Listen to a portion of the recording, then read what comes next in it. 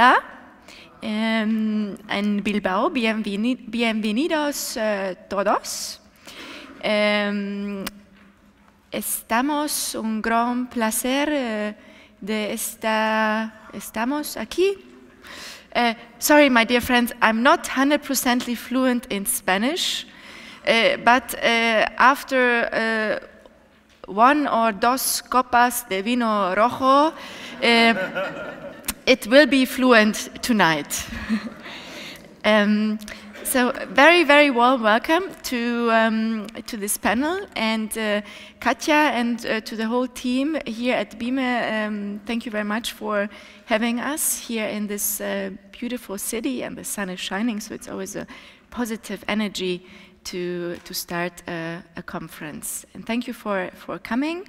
This panel is, I hope it will be an interesting one. It's about sponsorship and sponsoring, brand placement on music festivals in Germany. I myself, my name is Fruzsina Szép. I'm born Hungarian, but I live and work in Berlin. I'm the festival director of the first European edition of Lollapalooza and of the Berlin Festival. And before that, I was the artistic director and the program director of the Sziget Festival in Budapest. So I also have a festival background, but I will not speak. I'm here to introduce and to guide my dear German colleagues through this panel, and hopefully you nice Spanish and Latin American and international friends from the music community will have, after this panel, loads of new and creative ideas on your festivals or your events, how to work with brands. So this was the entree, and to start the panel, it's always good to know who is sitting at the panel. Don't you think so? Yes, you agree? Good. So I would like to start first with my nice colleague from Hamburg, Lara Goldsworthy. Lara, can you please quickly introduce yourself? Yeah, hi everyone. Thanks for inviting us all to be here today. My name is Lara Goldsworthy, and I work for a music and art festival in northern Germany, in Hamburg, called MS Stockwell Festival. Yeah, my job entails lots of things, including press and communications, marketing, and also sponsoring. So that's what we'll be talking about here today, and I think the idea is to let everyone introduce themselves, so I'll just pass the microphone on. My name is David Bold. I'm the managing director of Field Festival, a young festival which is just like now 3 years old, and I'm taking care of booking and marketing and nearly just like a lot of stuff because we're a little small team there. So, yeah. Yeah, hello, my name is Ralf Lülsdorf. I'm the head of international music marketing at Deutsche Telekom, one of the most leading telco operators in Europe. And I'm really happy that you have me here in Bilbao. It's my first time, actually. It's just unfortunately a short trip for me because I have to rush to Warsaw after that meeting. So, and that is the main area where I'm working on, so the Central East European countries and Germany as well. But I always love to be in Spain, and today especially here in Bilbao. Great. Yeah, first time here as well. My name is Timo Kuruszynski. I'm a senior brand strategist and head of music at the Munich-based agency Millhouse. And what we do is we offer brand consultancy and marketing communication solutions from the fields of action sport, music and design. So what we do beside creating concepts and strategies is that we basically translate between the fears and the needs of big brands and the sensitivity of musicians and designers. Yeah. Great. Thank you very much and welcome. And so the idea of this panel today is that our four panels, they will not only introduce themselves, but also guide you through what and how they work with brands, especially that we have Ralph here from the Deutsche Telekom, which is a very huge company in Germany, and he is the brand sitting here among us festivals. And I thought, if you agree, Ralph, that we start with you, because Ralph has also a very nice presentation for us, which could give you and could give all of us a good overview how the Deutsche Telekom works and represents its brand on festivals. Yeah, so that's just one slide, and just to show you what we are doing different than maybe other companies are doing this, and even also it shows you a little bit an historic overview about what festival sponsoring was in the past, and maybe what's the next, what's the future. So maybe some of you are familiar with the Electronic Beats program. This is what I funded 15 years ago at Deutsche Telekom, which is operating around Europe since now 15 years with hundreds of concerts and festivals.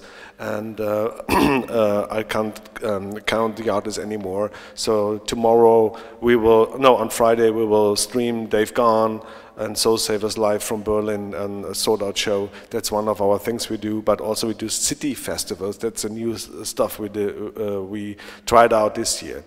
But first of all, what I bring with me is when you see how the traditional sponsoring works. So then that's always that you have to buy your rights and licenses. You go to a festival and ask if I can sponsor that. You get some decent rights, tickets, branding rights, etc., and other opportunities.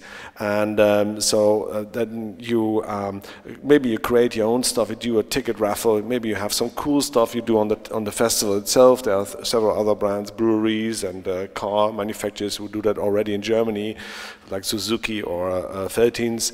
And then, of course, you create some owned media. But I think the big trend, what you see now, and not in that case, is generally is a content marketing strategy. And this is what we are doing since 15 years. So that's the right side, that's the magenta side you see there. And I explain you the differences. The first of all, the difference is the little brain, or not the little brain, upon the heart. So that's my team. That means all the strategy, all the things which we bring to our target groups and customers or to the music fans is born in our company. So of course I work with a lot of specialists, agencies and consultants, but it's very important for me that the knowledge and experience stays in our company, and that we keep that as a really beneficial part, even also for the future. Excuse me, Ralph, just one question. So you have a creative team inside your company? But not a creative team which then creates a layout also. Yeah, so it's about the strategy and about the program. We are not booking the artists, but we are always in a constant exchange and constant discussion with our specialists. Yeah, so the difference is that we have more control. So that's everything you see on Electronic Beats is done by us. Mm-hmm. So that means we are in charge of everything.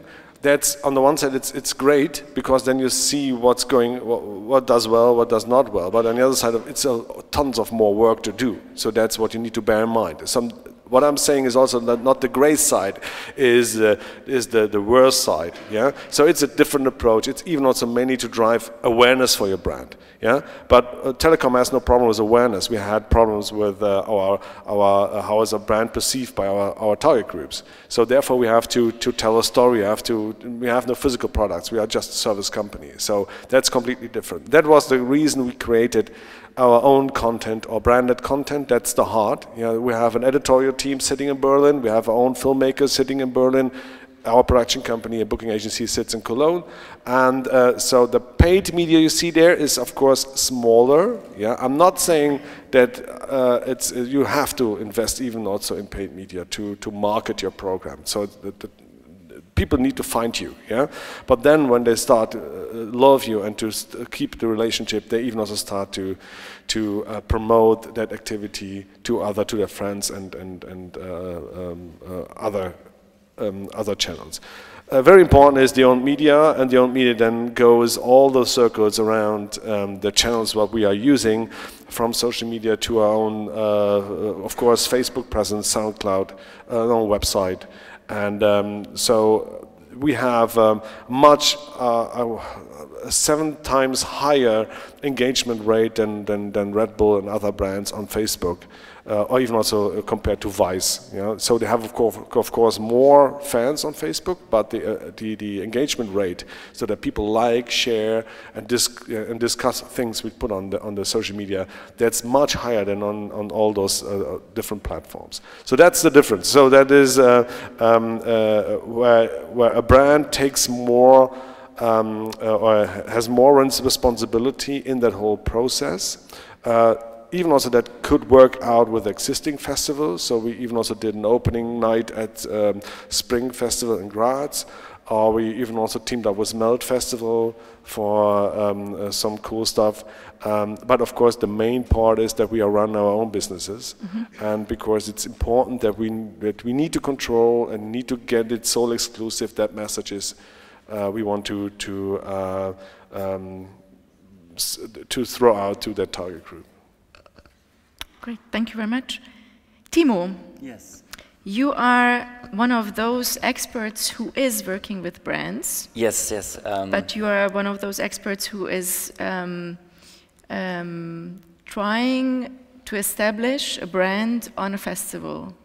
Am I right? Yes, that's right. And the way Telecom is doing things is, I can say, kind of exceptional, because it's way more radical, because they really are dedicated to music, and they are dedicated to content marketing and creating own materials. So that's not how it works normally. It should work like this, but the world is kind of different. So what we are doing is that we are... Tell us the difference. Well, the difference is that most of the brands, they see festival sponsoring as a bannering. They see a place for awareness, and in my opinion, and what we do at Millhouse, is it's way more. It's about creating brand love and creating some value for the people who are at the festival. And who is at the festival? It's of course the artists, but it's the festival visitors. And I brought wait a minute. I brought a case from this year. Is it? Wait, we have some nice help. Because we handled the festival sponsoring for a travel goods brand called American Tourister, which is a sub-brand from Samsonite. And they were one of the head sponsors from this year's Melt Festival in Germany. And yes, I brought this case because I wanted to show you the difference. You can see some of the very classical things, like the logo and the banners on the festival, and the brand takes place in a very used way. And what we did is we thought about, okay, we have luggage, you know, traveling to a festival with luggage is not that normal actually. So we talked to the guys from Melt Festival. We had some very intense conferences with them, talking about what does a festival visitor really need. And if you look at this service gap, for example, like transportation, electricity, whatever, you find a lot of creative ways to actually put your brands in. And so what we did is we invented the ice cube stage, because you can see it on the right down side, maybe. We had cool boxes that were look-alike, like the original suitcase. And what we did is the ice cube stage, and offering free ice to more than, I think, 6,000 festival visitors every day. And by this, we found a way to, well, make the brand, to experience the brand. It's about getting some emotional value to the brand. And if I can come back to the Telecom, the whole difference is that most of the clients that we have, they sit in their office and they think about their product all year, you know, and they want to have the product in everything they do, but sometimes it's much better to step back. And of course, we have the product there as well. You can see it on the left side. We integrated the product into the ice cube stage, but the most important thing is that there was free ice, there was a name, there was American Tourister that made a good experience, and we played the whole story through all communication channels. It was more like a real storytelling. Hey, we are here and we understand you, and yeah, it worked out. Just a question here: how were the feedbacks? What was your feeling, and what was the reaction of the brand? To be honest, the reaction on site was the ice cube stage. We opened at 12 o'clock and we had to close like 3 hours later because we ran out of ice. It was amazing. That's a good feedback. And yeah, the brand, it was a process. To be honest, it was a process because, of course, they thought about their product first. They said, okay, we want to sponsor festivals to get the activation, to get the awareness, but we didn't make up our mind about product and festivals. So we came up with this cool box, and of course, in the first place, they were kind of skeptical. But in the end, we had an Instagram channel running every day that you could get a VIP upgrade if you take a photo with the cool box, and it was amazing. You could get a VIP upgrade yes, to the festival. To the festival on site, you could get access to the VIP area at Melt Festival if you take a photo on Instagram with the cool box, and yeah, the reaction was positive. And during this whole process of creating this idea, you were in the middle, so you were in contact with the brand and you were in contact with the marketing department of the Melt Festival, right? Yes, that's right, and that's what I said in the beginning. It's we translate, you know, we translate between what brands fear or what brands expect and what the reality is actually. And it's not that we just do the festival things. If we have, because this is a small part of a big positioning campaign that we did in Germany. We worked with electronic artists, we made home stories, and the whole process that we did at Millhouse was to communicate between these two poles. You know, it was the sensitivity of musicians or festival visitors.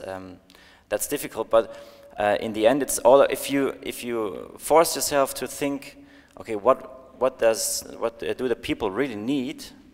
You find a lot of creative ways to integrate a product, even if it's luggage. Great, thank you very much. Here, just a very small thought.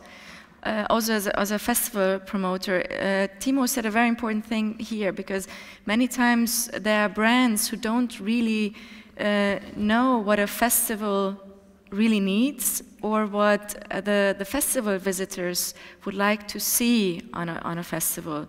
And nowadays, it is not only about the brand placement, and also what Timo was saying, it's not only about, you know, putting a huge banner on your festival, because maybe you as a festival, you would like to have, you think creative, you would like to have a nice looking site, you would like to have, you would like to create an experience for the festival visitors. And when we are talking about experience, I had a really nice chat today before our panel to Lara, and we talked about exactly this, the experience, because nowadays festivals are the biggest multicultural platforms for music, culture and art, and it is about the experience, and it is about us, how we create this experience. And in this experience, these brands who are sponsoring us, helping us as festivals, they're part of this experience.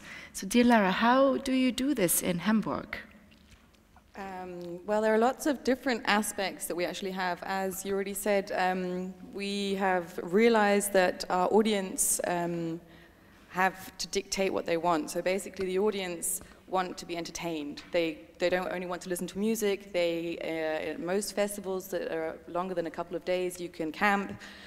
So you have a lot of time to pass, and they want to have experiences, they want entertainment, they want to find out new things.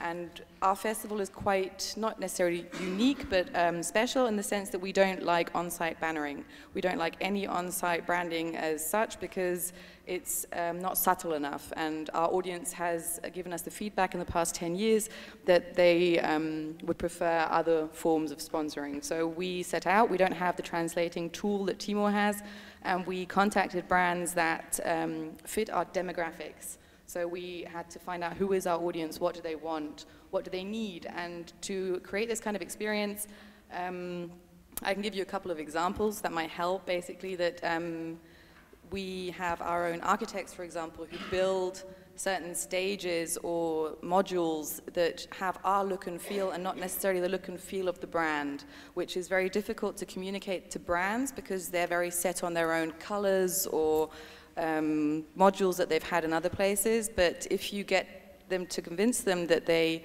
will actually activate an audience fulfilling specific demographics which they want to target, then suddenly the ball starts rolling and you can come up with creative ideas. So, for example, people on campsites, they're very, very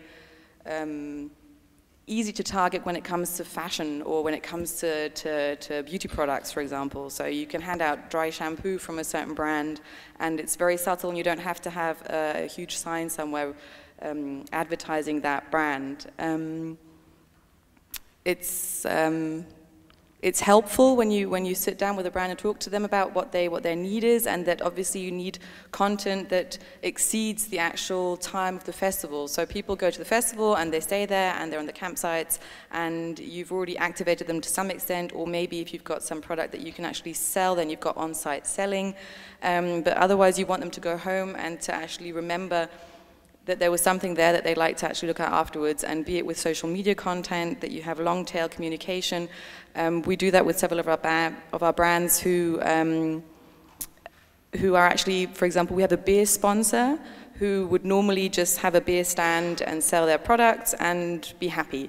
And we said that we don't like that, it's too obvious. So we came up with an idea to let them sponsor not a stage as such, but on one of our areas, on our festival premises, we don't allow any kind of sponsoring, so it's completely free of sponsors, and they agree. How big is that area where you don't allow? In square meters.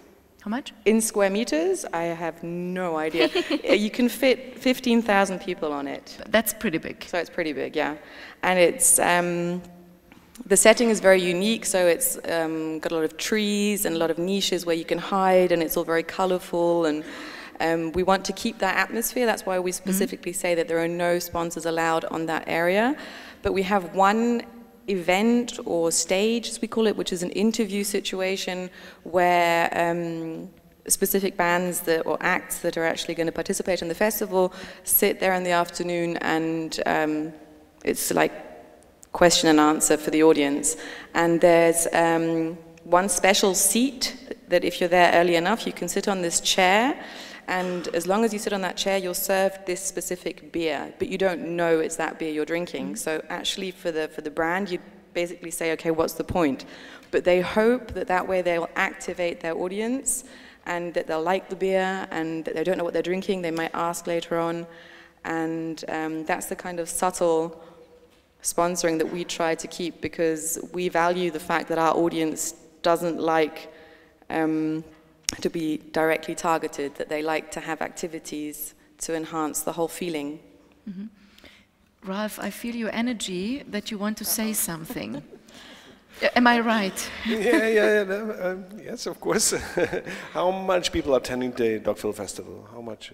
We have 25,000 visitors per day. 25,000 per day. Mm-hmm. So when you say there's no branding on every stage, so is it filmed? Is it reported to the net? So the festival, is it a? We do have branding, but subtle. So we don't brand stages or anything. But we have one area that's completely free of branding, and there's another area where the main stage is, which is actually the smaller area, where you'll have beer tents, for example. So I'm with you when it comes to like to have a cemetery of brands on your PA wings, that you have 4 or 5 brands on it, so that is completely bullshit. So, but I think for me as a marketing guy, and of course what I would like to see is that I can receive some earned media when it's broadcasted, or when the people are throughout the messages and all the content from the festival. So therefore, I think I need a visibility. Yeah, I'm with you that should be a cool stuff. Yeah. So, but as I have tons of examples how we are create this. I think that works out. So because as a brand, otherwise I would asking you, so okay, what's in it for me if I have no opportunity to make my brand visible, not only for the people who are attending there, even also to a broader audience, because when you see what happens when we do our festivals, so and we are only just talking about, let's say, 1,000 to 5,000-6,000 people participating. Yeah, but when you see how many people watch the videos we stream or we put on demand on the internet, of course we clear that rights for sure with the artist. Yeah, I have millions of people can watch that. So and I am as a brand don't want to exclude people from an electronic beats festival. I would like to be an approachable brand so that people can. So by the way, we are not giving away tickets for free. We are selling tickets. Yeah, but they are of course for a reasonable price, so they are pretty much discounted. Yeah, so that's what I'm as a brand guy. So I of course it's great that you say okay. So I understand it. So stage branding it's quite difficult and sometimes it's getting crazy what some festivals are doing. But it's a question how you can make a brand visible without disturbing the connection between the audience and the artist, or get rid of the artists themselves, etc. But those were examples, right? I mean, Timur gave an example of the American Tourister, for example. So, I mean, I think what we're here to talk about today is to give examples of other methods of sponsoring. So, for example, as I understood correctly, in Spain, for example, a lot of festivals still work like that you have brands on the stages and it's very visible, and obviously, of course, I mean, our beer sponsor, the example I gave, wouldn't do that if nothing came out at the end. So, I mean, it's obviously you always have to deal individually and to make sure that through long-tail communication and that obviously videos on demand or whatever, if you stream the interview stage, people aren't necessarily going to know that it's actually that beer, but you have other ways of communicating that, and be it through logos or through communication in advance. But that's a good example. I really like the idea of the interview stage, yeah? So because that can give you some sole exclusive. So I think it's not that problem when you say, maybe it's a brewery, but maybe it's another cool brand. You say, okay, that's brought to you by, and then you have the decent branding on it, not a big one. You know, so that they say, okay, this is run by the brand where you have the opportunity to get in touch with the artist. I like that idea. So I think that's a good example. So where you can have something which can the brand put out and let it flow through all the social media stuff, etc. Yeah. Lara, I have a question here. Am I right that Dogville Festival will celebrate its 10th anniversary next year? Yeah, you're right. So when, great. So when did you, because I think this is also a very interesting kind of new way that you as a festival decide that you want to keep an area free of sponsors. When did you decide this internally with the team? I think it was decided from the beginning because our festival director is completely against any form of sponsoring. So it was a long discussion to actually get him to accept sponsorship, because that's the way things work. You cannot grow in the festival business at the moment with all the competition that there is without having financial support from brands, for example. And the only way we could convince him to do that was by making a compromise and saying, okay, we will leave that area of the festival premises because that's basically the heart of the festival where it all developed. I mean, we didn't start off with 25,000 visitors overnight. So the first edition was, I think, 5,000 people. And from then it just grew continuously. And we had to sort of acquire other parts of the area because the festival's based directly in Hamburg. It's not our grounds. It's a difficult situation. but we own one part, and that's the part that we keep free of sponsors. Great. Interesting example. Dear David, how do you feel about all this, what was said? And I pretty much like the name of your festival, the Feel Festival. What is the general feeling, if I'm allowed to play with this word, at your festival with the cooperation and the work together with brands and sponsors? As I said, we started 3 years ago, so we are really young. And the people or friends I'm working with, they are all also from the music scene. They're musicians, or they're organizing parties in Berlin. And from a certain point, we thought about, okay, we nearly did everything. We did a concert, we did a party. Okay, there's much more, of course.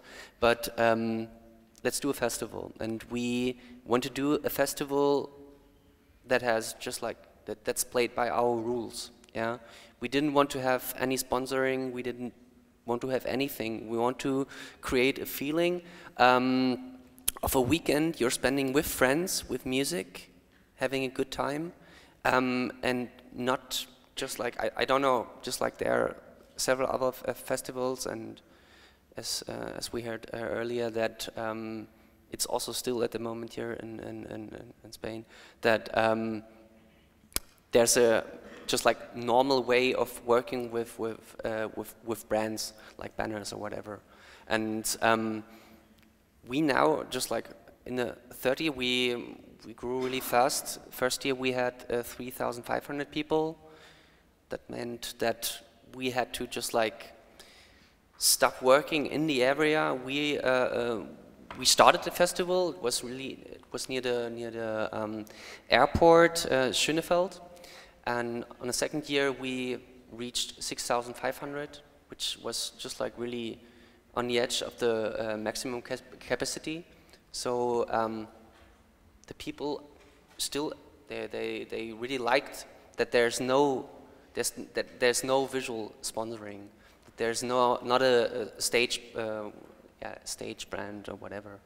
And the year after that, this year, we reached 12,000 people, or we pulled 12,000 people, which is nearly incredible because... It's double. Yeah, really. And the thing is, we could sell, I think, 15,000, 14 between 15,000, and only because we wanted to create something besides music. Like I said before, like a feeling, a great time you have during the weekend, just like going out, not in your place, not staying in Berlin, just like driving 100 kilometers somewhere else and meeting new people, and which also is special that we don't stop, we don't have a break. We start on Friday and we stop on Monday. And next year we will start one day earlier, so we have 4 days.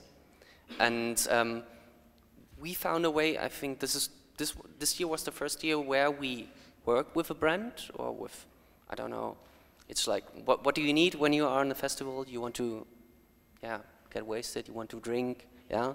So you work with a beer brand, whatever.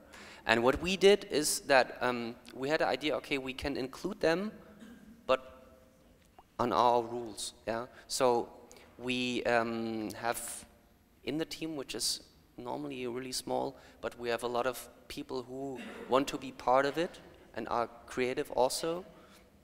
And we build it like bars out of bottles for, yeah, in exchange of a support, you know, for a brand, for example.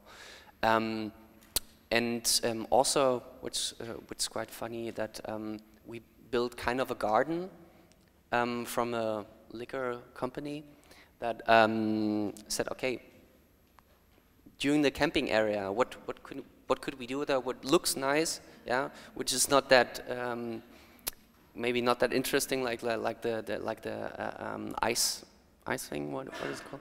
Ice cube stations. Yeah, whatever. Sorry. Yeah, we had like something like a garden there. Yeah, where you can just like collect some. Now I got the word. I missed the word. Whatever. But David, do we understand right? So so you had sponsors this year, but they were not visible. No.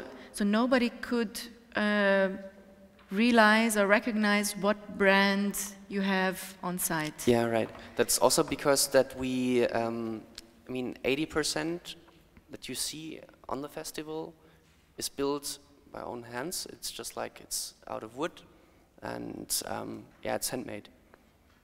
And how did these brands react to that when you explained them that they will be there, but they won't be there? I mean, visibly they won't be there. What we did is we found some brands. You don't talk to a sponsor who is not who don't has the same philosophy that you have. You want to have someone who really fits together. That's what Lara said earlier. So we found someone who was also just like had a an art background, is interested in an alternative way of being part of a festival and being visible but not really visible, you know, like something in between. Ralph, when you Jägermeister. Ralph, a question to you. When you listen to what David was saying, or also what Lara was saying, how do you feel but now especially what David was saying, how you as Deutsche Telekom, could you imagine, like in the future, could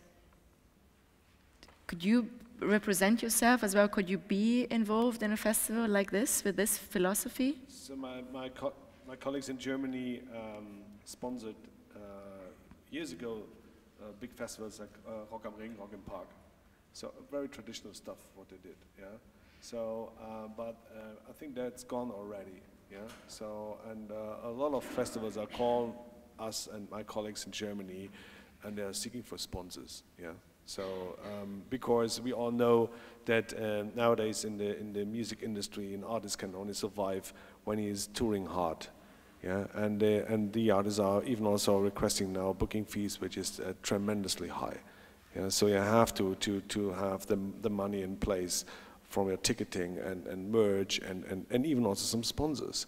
So sponsors help you or helps our brands help a little bit to survive the new music industry. Yeah, when it comes to how can an artist live their life today. Yeah.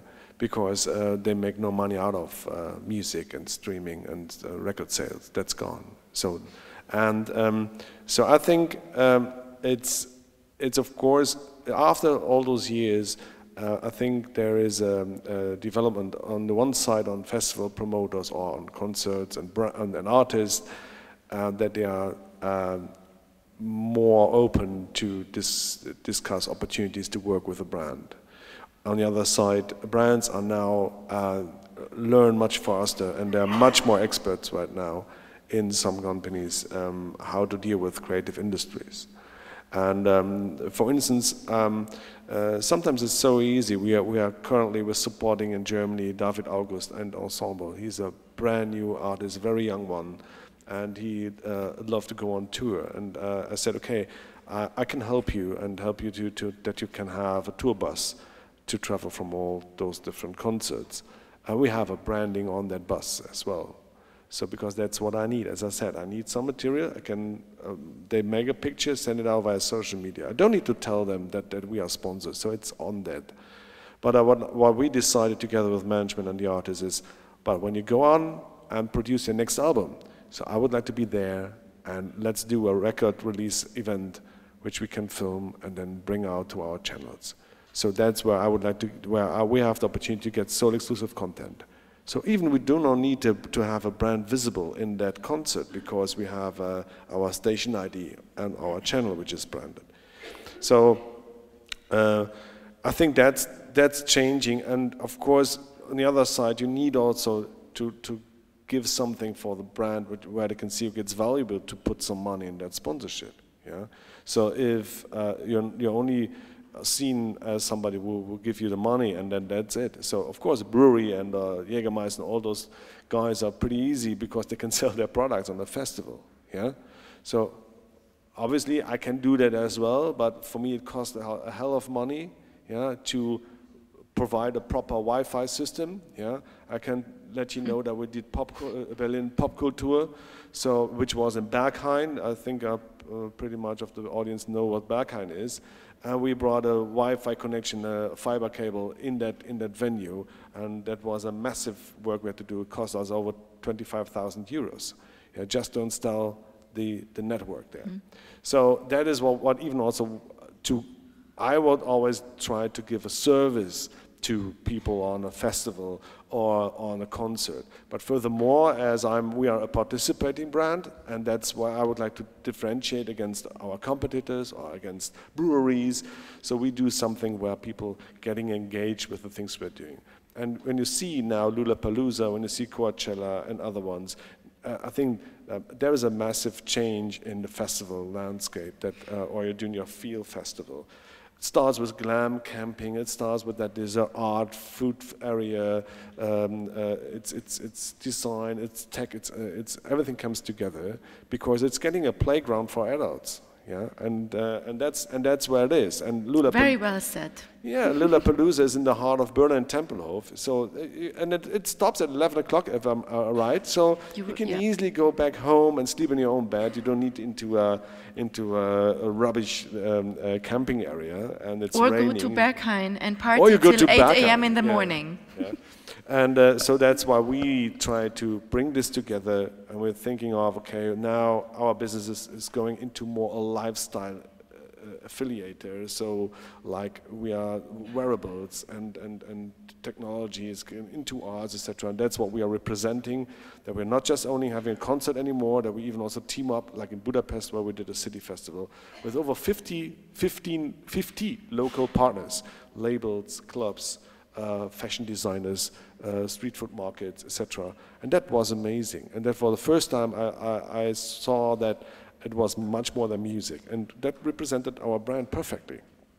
And we have always artists who, that's very, very important for me. So when artists who are playing on Electronic Beats Festival, and you can ask them, most of all of them, they always feel very comfortable, and they always love to come back to our festival because we always take care. We have the best backstage areas. We do the best we can on traveling, and we are actually now the experts in Central East Europe.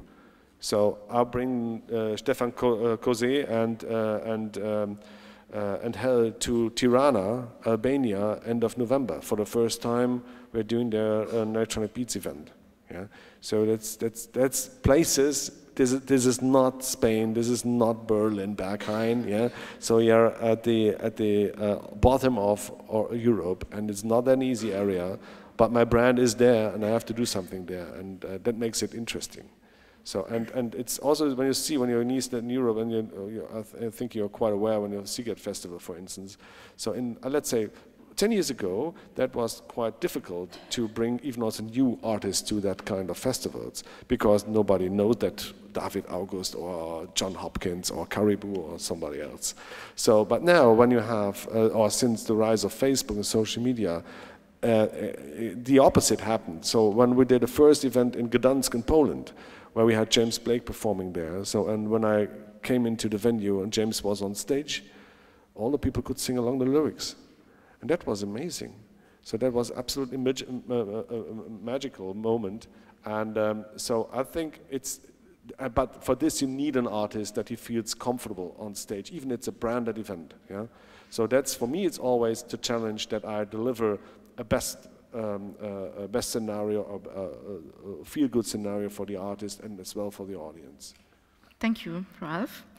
You want to add something? Yeah, because... and one more thing, my dears, because it's we are about 10 minutes before the end, so I would also like to ask my dear panelists to sum up this panel and to maybe give also have a feedback to what Ralph was saying, but also to what are your challenges or what is your vision for the festival season 2016? Yeah, I'm gonna sum up because I think one of the most important things is, and that's what we realize as a brand agency worldwide, is that there's a shift in marketing and there's a shift in how marketeers are thinking. And I think it's not the question, do I want to have a sponsor on a festival, or I don't like sponsors, because to be honest, as you said, it's a great way to finance your festival, or finance at least a part of the festival. But brands start to realize that it's not just about a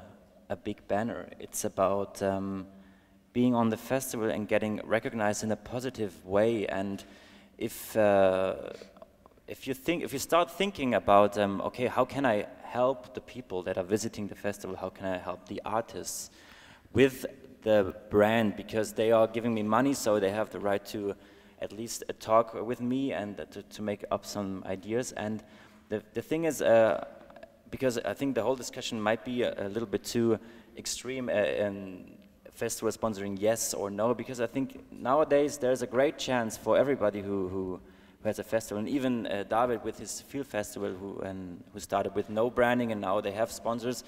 It's the chance to really develop sponsorships that you love as a festival maker and that your people love as a festival visitor.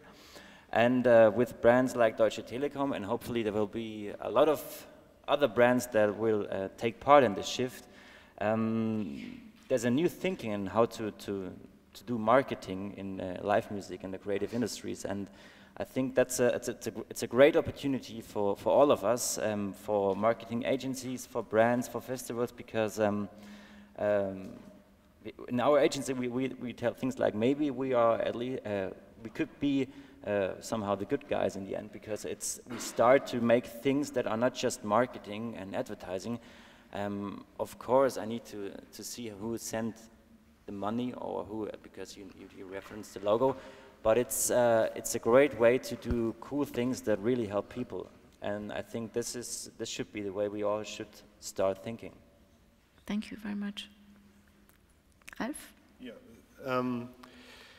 I think there is something which is very much important when you are working with brands, because even myself, I don't need to convince you guys what I'm doing, and I always get very lot of props what Telecom is doing. But I can tell you, I always have to fight since 15 years for my stuff I'm doing in the company. So when you talk to our controlling guys, when you talk to my CEOs, etc., so I almost overlived 4 CEOs actually. So therefore, I need help sometimes by the partners we are working with to give me that extra, even if it's a kind of, okay, we can help you with the research or whatever, yeah, that you can sell it in your company. Yeah?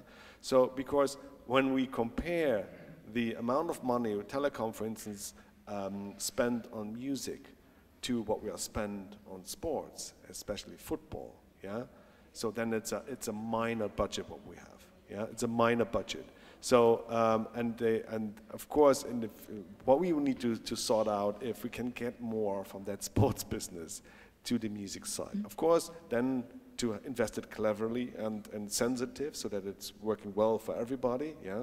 But I'm the one who doing always win-win partnerships. I don't like that other stuff, so I always doing like this. And I think all the partners we worked with in the past, they really found that this was a fruitful cooperation. Yeah. Keep up this good vibes. David. Yeah, to sum up everything, or just like, I got some new ideas, maybe, from this panel. But that's already good. Yeah. And hopefully also the audience. And what I would say, just like also for next year, is to get some, I mean, we got some examples, to maybe think more out of the box, not stuck in just like alternative ways of thinking, to work with brands together, to maybe get more in contact with your partners. That's what we try to do, and to find a creative way to include a brand into your product, into your festival, into your concert, to work with them together, and like I've said, to get a win-win situation out of it. Yeah. Thank you. Lara? There's not really a lot left to say. I think we all agree on the situation, that it has to be win-win. It's all about giving and taking. You can't have a festival without sponsorship. That's pretty obvious. We all agree on that. But stay true to yourself and look after your audience, because you don't want to sell out. And it's all about making it a win-win for everyone, not only for the festival and the brand, but also for your target group. And that they all feel happy and content. And that's, I think, it's not an easy solution. Yes.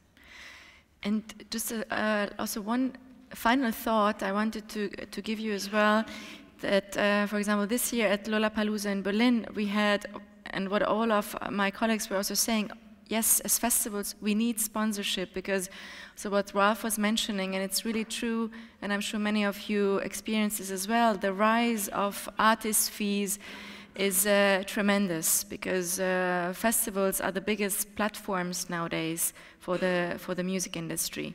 But I experienced this year something very unique, because at Lollapalooza our mission and vision was also not to create only a music festival, but to create already from the first year a festival also for arts and sustainability, for human issues, and to create a festival as an experience. And I found a sponsor in Berlin who sponsored our biggest art project. It was an urban art project. It was called The Cube, All Nations Under One Roof. And it was a 8 by 8 meter big giant cube in the middle of the festival, because our philosophy was to create with Lollapalooza an open art gallery, and to have a vernissage and a finissage at the same time on the festival. And this piece of art was on all the pictures, and it was a cooperation of 7 international urban artists, street artists, and it was 100% financed by a sponsor that was not visible on that art piece. So it's possible, and many times your creative people are in your companies. And what my colleagues were also saying, think outside of the box, that it's in you. Be brave enough to have your ideas. And many times when you think one idea, oh no, this will never work, or a sponsor will never agree to this, many times these most crazy ideas are the best ones that work. So thank you very much that you came to this panel.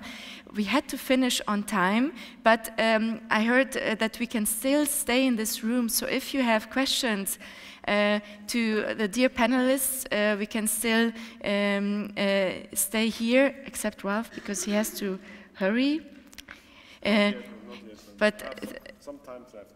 But thank you very much for coming. Thank you very much to Lara, to David, to Ralph, and to Timo, and to BIME for having us here.